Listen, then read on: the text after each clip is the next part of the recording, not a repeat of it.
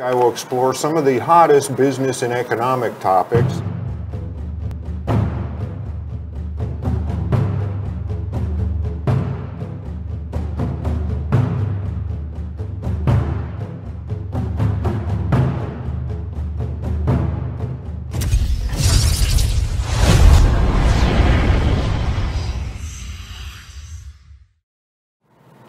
Good evening, and thank you for joining me on Eye on Business. I'm Ben Kritz, and this evening I'd like to talk about the impact of natural disasters on agriculture, which is a perpetual challenge for the Philippines given our unique economy, geology, and climate.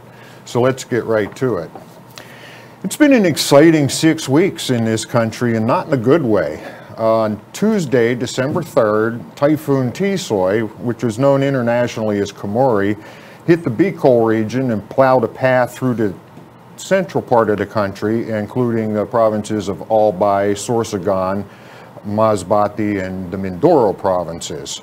That was the 20th typhoon to enter the Philippines' area of responsibility this year, and the strongest one since Typhoon Onyak dumped a lot of rain in northern Luzon back in October.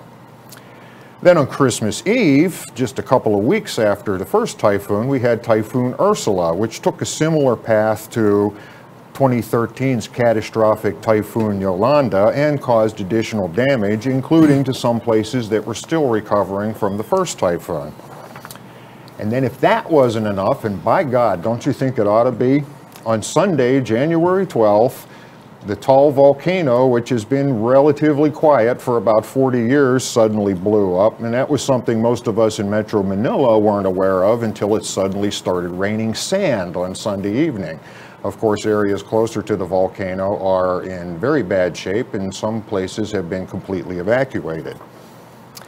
Now, the direct human toll of these three disasters, fortunately, was very low because in previous years, the government has become much better prepared to deal with the disasters. However, one weak spot in disaster management in this country continues to be the economic impact, which Finance Secretary Sonny Dominguez recently estimated cost the country between 1% and 2% of its GDP each year. And the majority of those economic losses are in agriculture. According to figures from the National Disaster Risk Reduction and Management Council, Typhoon Taal resulted in about 2.1 billion pesos in agricultural damage. There was about another 1.1 billion pesos from Typhoon Ursula, and at last report, although they're still tallying up the figures, the crop losses from the Taal volcano are approaching 600 million pesos. Now, joining me today to discuss the implications of natural disasters for agriculture and the economy in general, and the government's approach to helping the sector recover and work towards greater productivity and sustainability, is our Secretary of Agriculture, Dr. William Dar. Morning, Dr. Ben. Dar, welcome. Good evening, Ben. Thank you for this opportunity. Thank you for joining me. First, can you give us an update on the damage from the recent disasters, particularly the volcano? I know that's still an ongoing thing, but what are we looking at? That's true. So we started monitoring the areas. Of course, this is Batangas and Cavite mostly affected. And the other day, the latest figure was almost 600 million pesos agricultural damages. But this morning, after receiving the reports from the field, it has now reached 3 billion pesos. Oh, gosh. We have now factored in the more than 6,000 cages of tilapia around Taal Lake. And as everyone is aware, the 40% daily catch of Taal Lake on tilapia is brought to Metro Manila, supplying 60% of the requirements. I see. Now, as far as the fisheries go, are those completely out of action? Is there anything salvageable there? maybe initial first days, but even those initial days, you know, with the high sulfur oxide and many other toxic elements, the Department of Health has already declared it's unfit for human beings. I see. So if anybody gets tilapia from Lake Taal, they should not eat it. I see. Okay, I'm not sure that most people are aware of that. I know there's been announcements about it, but you know, you still see it in the market. In the market today, what we did upon learning about this big incident is to now mobilize nearby provinces. So we sent out our regional field offices to touch base with tilapia raisers in Central Luzon and even nearby provinces like Rizal, Laguna. I see. So they are now, these are now the sources of tilapia in Metro Manila today. Okay, well, that's good. Now, how do whenever we talk about agricultural losses, usually we get the figure for crop losses. That's generally what we see in the news reports. But do you break it down into other, into other losses such as livestock, farm infrastructure? In the reporting format, we always follow crops, livestock, poultry, fisheries. So we even disaggregate crops into high value, rice, corn. Yes, that's how we do it. Okay. So the total we hear is it's an grand total, and that's about 3 billion now, just from the volcano. Reaching 3 billion now. So altogether, since the beginning of December, we're looking at about 6 billion. Almost, more than 6 billion. A little bit over, I see. Now, this may be a little bit of a morbid question. Now, I realize that the volcano was a surprise, but dealing with the two typhoons, you have, of course, we have some warning when those storms are coming. Were the losses there about what you expected? Well, let me mention first, Ben, we have historical data in terms of natural disasters impact to agriculture. Last year, 2019, we have a total of 16 billion peso in terms of agricultural damages. I see. Including flooding, everything about natural disasters. Right. Comparing 2019 data with 2018, 2018 was more, 34 billion. Oh, I see. So I was sort of, it's really a country mostly visited by typhoons and other natural disasters, including now Taal volcano. And that's already must be taken as fact of life. And we need really to be more resilient than before. I see. Okay, that's great. Now, there's been some news reports. They've already started to forecast higher inflation, specifically from the volcano. What other economic knock-on effects can we expect from what's happened in the last month and a half? For example, this tilapia supply, while we may have supply from other provinces, maybe the consuming public may see higher prices of tilapia as they are transiting from the various sources. Right. In terms of rice, we have enough rice inventory in the country today. Vegetables, this is the time where enough vegetables are grown from up north, Benguet for one. Supplying requirements of Metro Manila, about 80–85%. So we are able to cope up. I see. Now, apart from the fish, what are the other big agricultural commodities from Cavite and Batangas? In Cavite and Batangas, you have you know, the vegetation there would include coconut, like it is an agroforestry area, so you have various fruit trees, coffee, cacao, Right. then the pineapple and some vegetables.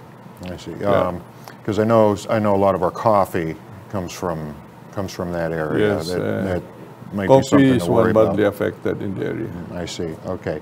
Let's take a short break.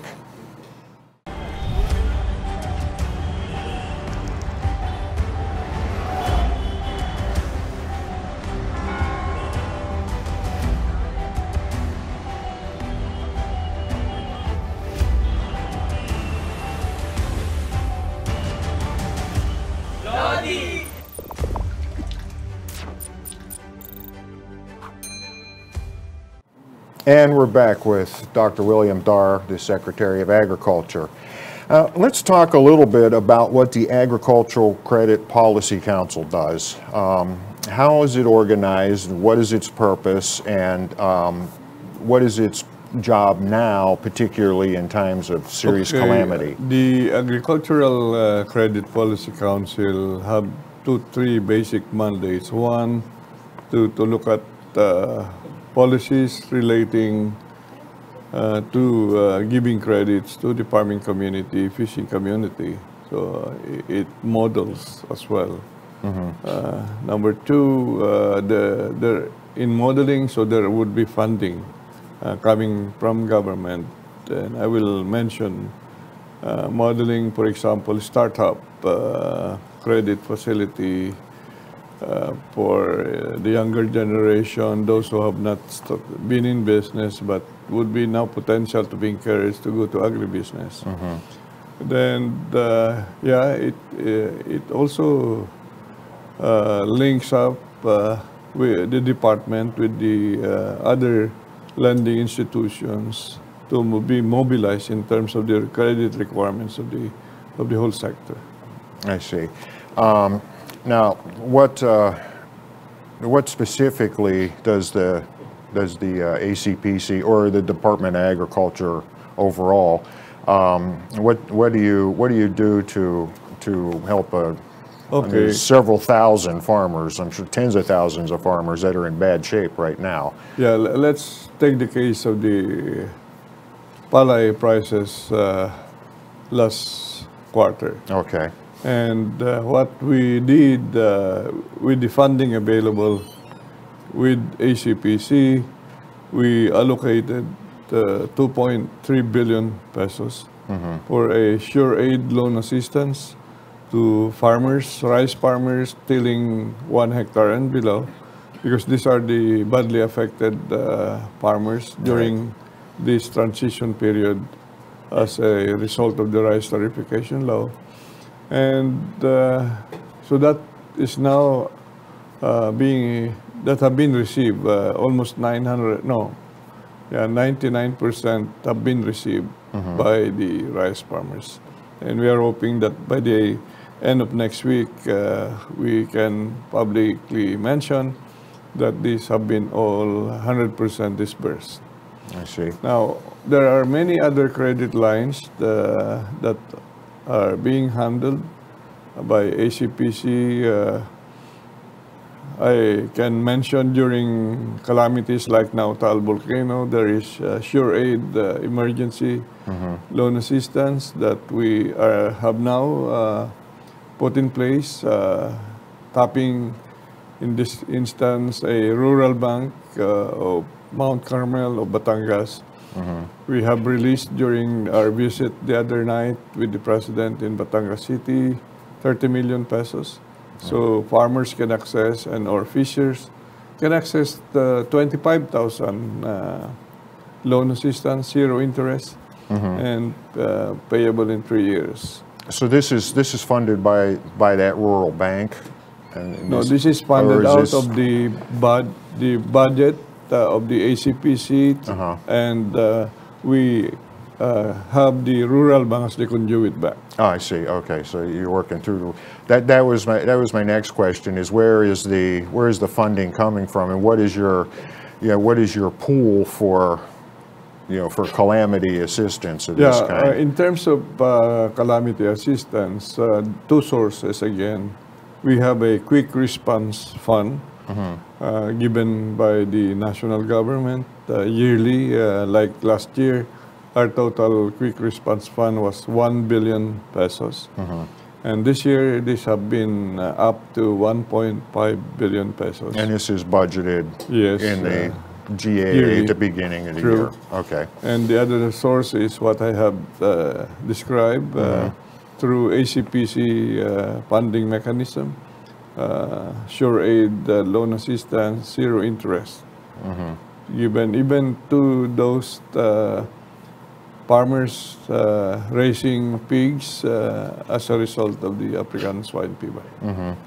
Now that was kind of a low grade calamity that went on for a little while. What is the status of that particular issue? Comparing with other countries that have been affected by ASF, the incidence is very negligible. Why would I say negligible? Although the economic impact is huge, the depopulated number in terms of pigs is only more than just 1% of total inventory. I see. So, but the losses in terms of economic activity is huge, 1 billion peso a month. So we have not, we factored that in already in terms of the 2019 figure of say 16 billion. Right. Because from August, September, October, November, we have 4 to 5 billion as a result of the impact of this African swine fever. Now, has that been brought under control, do you think? It's the virus itself, once found in an area, can be easily managed, controlled, and contained. The problem lies now is when backyard hog raisers and even some extent commercial hog raisers, when they observe this disease, they don't report to authorities at the local level initially. Well, that's kind of human nature, though. They Correct. don't want to lose their They don't want to lose their livestock. And they still take advantage. They hide even, so that why not? They will now deal with unscrupulous traders who will butcher and bring the pork to other areas. That's now how it is spreading to other provinces. And is it detectable at all, other than laboratory testing? Well, there would be no way I would go to the market and buy some pork. There would be no way I could tell that there was anything wrong with that pork. That's visible once it reaches the market. Even in a, visibly a pig affected by ASF. Right. You have visible signs or visual signs that, yes, this is, then you go to the laboratory.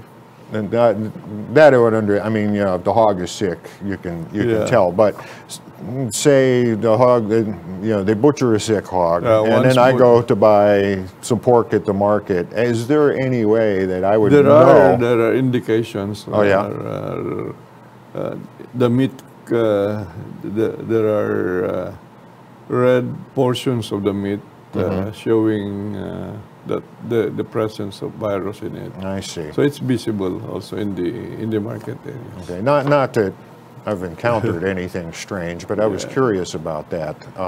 There were instances in some supermarkets. They have seen this with those visual signs. So they confiscated this meat. That's great. That's another problem that we don't really need right now, but unfortunately, that's a tough one. Now let's look beyond the calamities a little bit. Calamities, as you said, are a way of life, but frankly, 90% of the time, we have normal circumstances. And the normal circumstances for agriculture, unfortunately, I'm sure as you well know, are that it's considered, although it's a vital part of the economy, it's considered probably the part of the economy that underperforms the worst out of the various sectors. But as we touched on just a few minutes ago, the ACPC has recently launched 2 new credit programs. And I think this news came out about a week ago. Yes, and, before the volcano thing. Yeah, before the volcano. I thought it was rosier now. Yeah, we're off to a good start, but well, things happen. Can you tell us about these 2 programs and what they are aimed to do? The rationale for those 2 programs would be the following. The farmers in the country are now aging, average of 60 years old. And so with the condition that even their children are no longer interested to go back to farming. So we said this is a millennial country, young generation dominate the population today. And you have an aging farmers population. So what do we need to do to encourage this younger generation to be enticed to go back either to farming or to agribusiness? I've been advocating on that. I've been writing about that all this long before even I became Secretary of Agriculture. So then the last 5 months, we were toying this idea, 3 components actually. The first 2 components have been launched, have been approved last week through the Council, ACPC, because they have the funds regularly, that the additional funds this year that can now be the source of this loan program.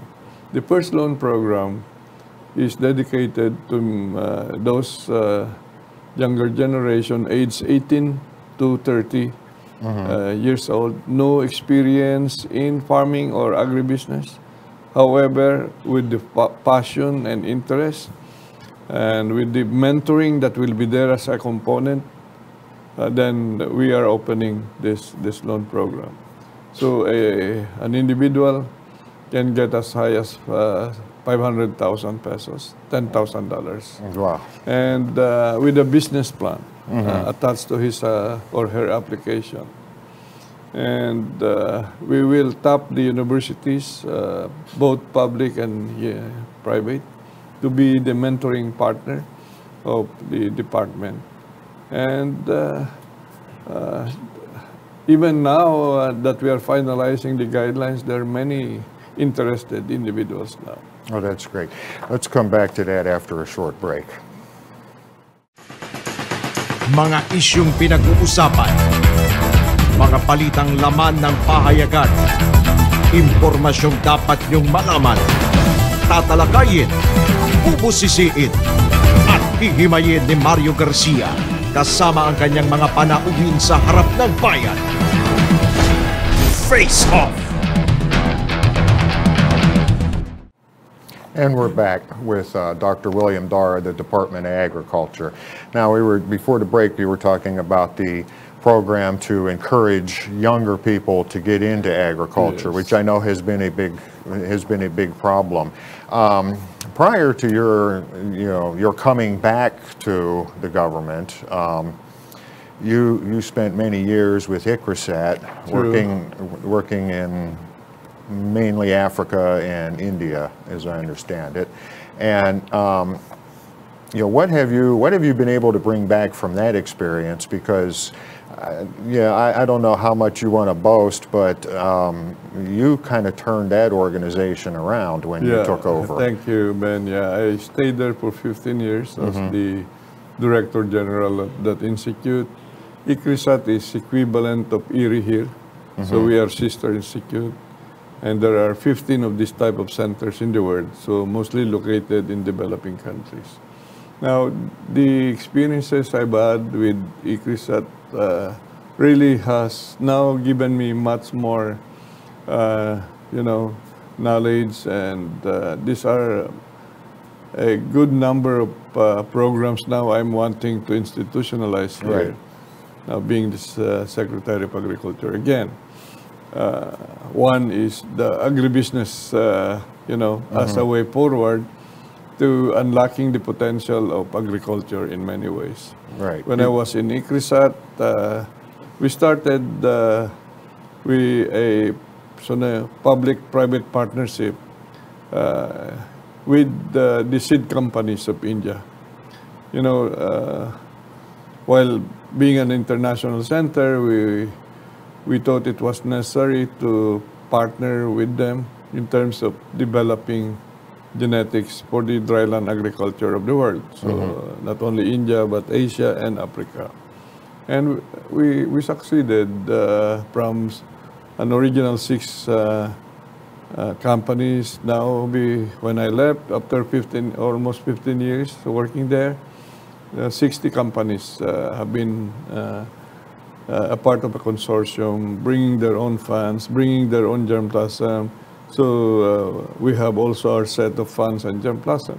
And that have accelerated the development of hybrids in most of the dryland crops that we work on: sorghum, pearl millet, and pigeon pea. So that's one area. Yeah. So how would you go about doing that here? Obviously, you'd be looking at rice. There you are. I said, as part of the 8 paradigms I have introduced today here in the Philippines, industrialization of agriculture is a major paradigm. Where the private sector comes in as they must be given the nurturing environment to invest. And not only invest themselves alone in a number of agricultural enterprise, but now how can they be partners with small farmers through their associations, cooperatives? So I am now very passionate in terms of pushing or having this arrangement of big brother, small brother concept in business, agribusiness. What do you see as the biggest obstacle to getting the private companies interested in investing in agriculture? Prior to this second stint in the department, I've been with Go Negocio here in the Philippines. This is the group of Joey Concepcion, the presidential advisor on entrepreneurship, dealing with the big business. So I can sense that there's an interest for the big business to come to now developing agriculture or investing in agriculture.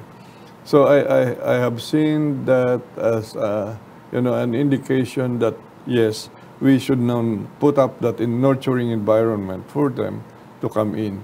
And yes, only the last 5 months we are seeing already a good number of interests for private sector to partner with small farmers through their associations and cooperatives. I see. Okay. Getting back to the ECPC programs, you have the one for the younger people. Yes. And then there was another one for the second loan program. Is what we call micro small entrepreneurship loan program, and this is offered to those who have been in farming and in agribusiness, but want to scale up their businesses or their activities. I see. So scaling up of farming and agribusiness, an individual or a group can also borrow up until 15 million pesos this time around. So it's a bigger pie. Right. And zero interest, Ben, and payable in 3 years. So again, it's really trying to have that supportive environment for them to nurture their businesses, agribusinesses up. Now, one thing I read, when I was reading up on these programs, is I found it a little bit remarkable the extent of the linkages you have with banks and co-ops and other funding institutions to, to manage this. How are you able to do that? Yes, instead of having everything go through land bank like, it used to be in the past? No, yeah, land bank is still a major partner. Of course they are. With DBP, the equivalent of land bank in terms of, these two are deeply involved in agriculture, agri-industrialization, so they will continue to be a strong partner. And also the micro-lending institutions are being tapped in many ways because they have the manpower in the countryside. And credit is one very important strategy to really unlock the potential of the sector. I had Bruce Tolentino from the Monetary Board on last week, and of course agriculture is a key interest to his, and we were talking about the changes that have been proposed to the Agri-Agra law. To loosen that. Did you have any input into that? We are a part of that group, the Economic Development Cluster. I see. Good. Like headed by the Department of Finance with Monetary Board, NEDA. Yes, we have been a part, and that's one good, important law once amended again to support this direction of rural industrialization in this country. Because what I have been briefed was the penalties, for example, for banks not being able to lend to agriculture, to agribusiness. So it's collected. And I understand it's sizable by now. Well, it is now because it's been a pattern for several years where the penalty is much less of a cost than the risk of lending to agriculture. So both we are tackling that risk. We should be able to say while risk is there, it can be minimized.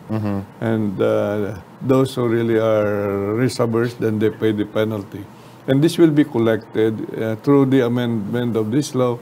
There will be a fund to support, again, a nurturing environment for agribusiness and farming. And so human capital will be nurtured, even higher educational institutions will be advocated in terms of developing the right expertise needed by farming and agribusiness. So basically the idea is if the bank doesn't want to lend to the sector, they're going to pay to support it one way or the other. Yes. We'll come back to that after another quick break. Hi everyone, I am Ziher Basho and welcome to the new Clark City where the 30th Southeast Asian Games will be held this November. Dito gaganapin ang tagisan ng mga atleta mula sa iba't ibang bansa ng Southeast Asian region.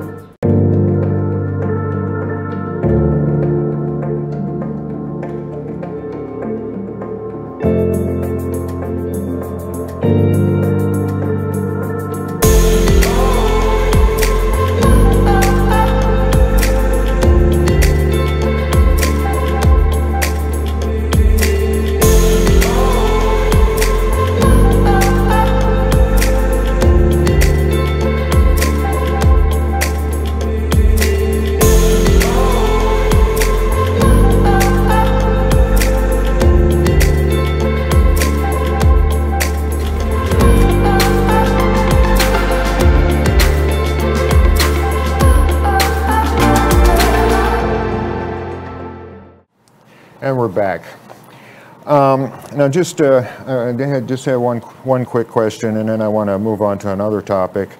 How much funding is coming out of these two latest programs from the EC? So the two programs will have 1 billion peso each. Okay. So 2 billion is now ready. 2 billion altogether. And I was mentioning a third part of a strategy to encourage the younger generation. We would like also to learn from the experience of IT sector, like the Silicon Valley experience.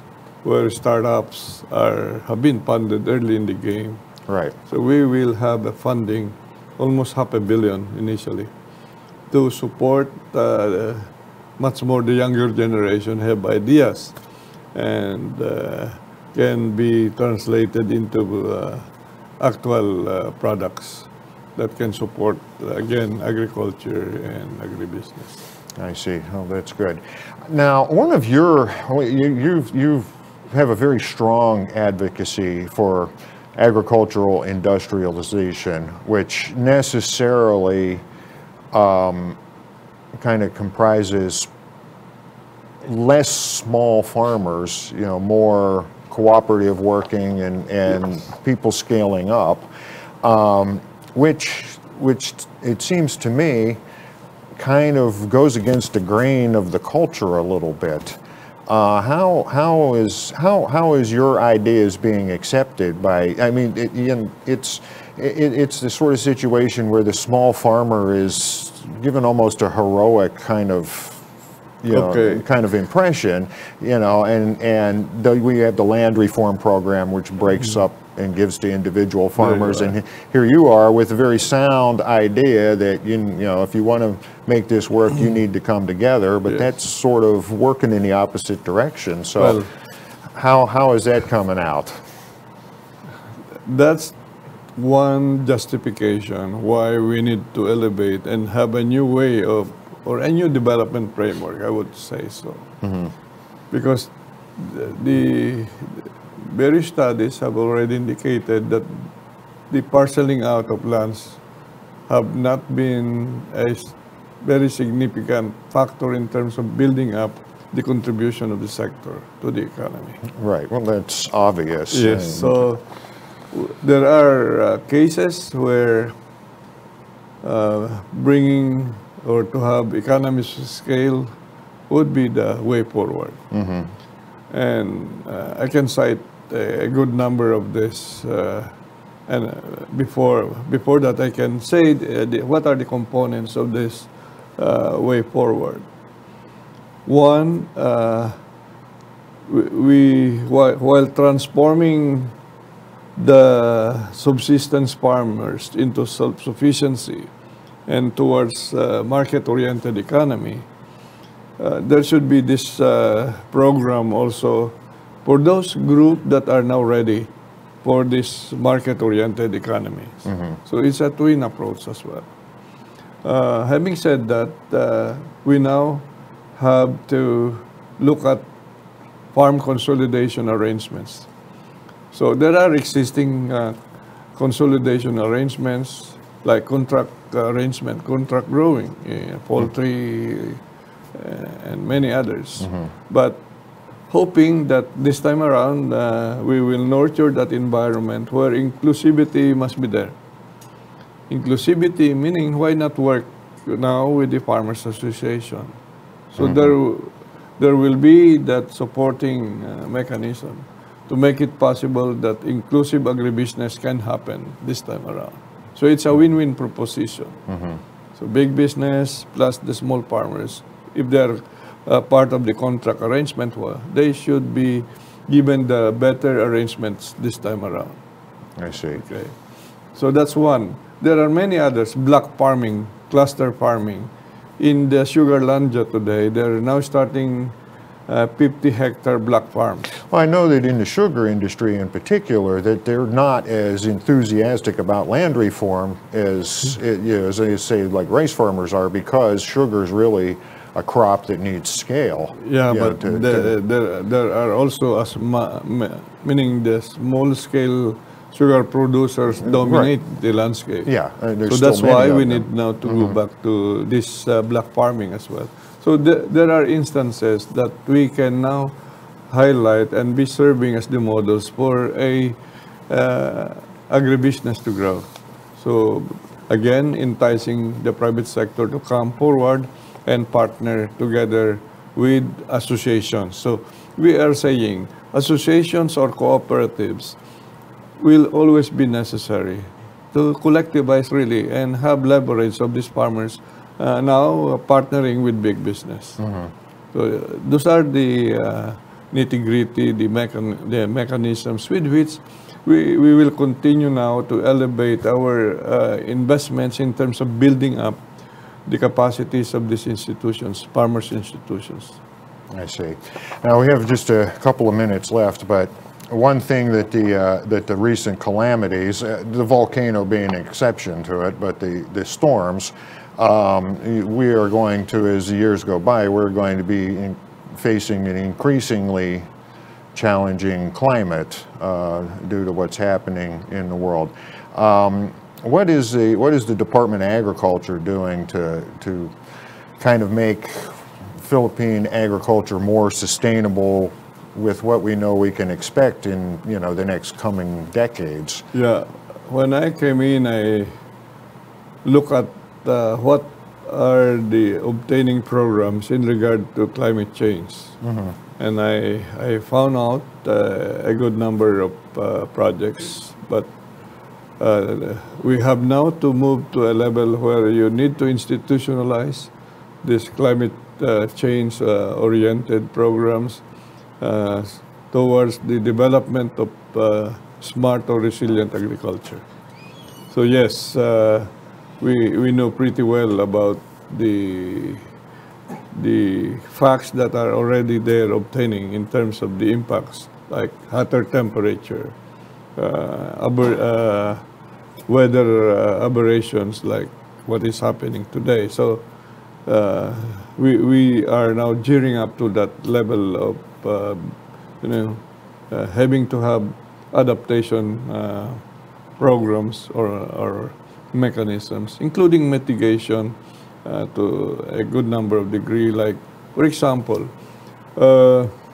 we have to follow now agroforestry, in trying to again rebuild the upland areas, right, where agriculture is also being practiced. So upland agriculture with agroforestry and soil and water conservation practices would now be necessary to both mitigate and adapt to this changing climate. Mm-hmm. So many other projects. I see. Okay. Any final thoughts? Any message that you would like to convey to the public about what you're doing? Yeah. Again, let me emphasize, Ben, that there is a new development framework with which we are now trying to develop and grow Philippine agriculture. Agribusiness is a way forward. We now have to bring in the private sector more, partnering with small farmers and small fishers. We need to see to it that the increasing budget will be there, coming from government, with investments coming from the private sector, including that of financial institutions, donor agencies. So this is a new environment under the leadership of President Rodrigo Roa Duterte, who has always his heart for the mass of the people, and these are the farmers and the fishers. So we believe that there is potential to unlocking the growth of the sector so that it can be a much stronger contributory sector to the economy. I see. So big challenges and a lot of work still remains. Yes, very much so. Well, that's all for now, and I'd like to thank my guest, Dr. William Dar, the Secretary of Agriculture, for joining me today, and thank you, Ben. Thank you for coming on, and I wish you all the success in your work. I'm Ben Kritz, and this has been Eye on Business.